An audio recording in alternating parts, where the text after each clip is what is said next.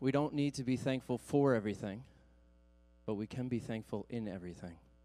Be anxious for nothing, but in everything, by prayer and supplication, with thanksgiving.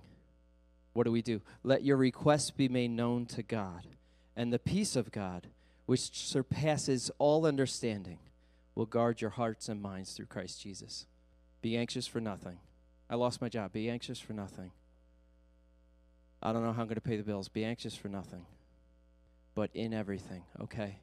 Maybe you don't want to be thankful for that, but in it, you could be thankful because everything, by prayer and supplication, that's the verb, that's the action word, that's intimacy with the Lord. So by prayer and supplication in that secret place, but with thanksgiving, then we'll have the peace of God which transcends all understanding. When logic says you should be freaking out right now, the peace of God which goes above that logic says, be anxious for nothing. Amen.